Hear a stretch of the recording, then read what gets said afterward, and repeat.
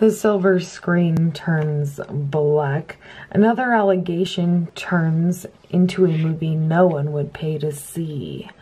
I'm watching a trilogy that starts with hope and ends with despair. The pain has always been here, and Hollywood feels as fake as their deviated septums.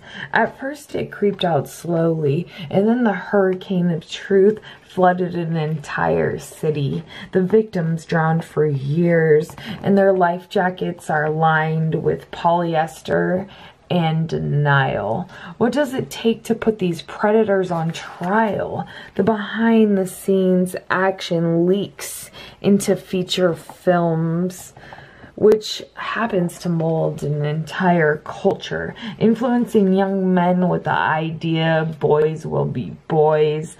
Truth will continue to reign on this city, yet justice will be hard to achieve. A weight so heavy it makes it difficult to breathe. A hope that one day it doesn't cost your soul to make it in this city.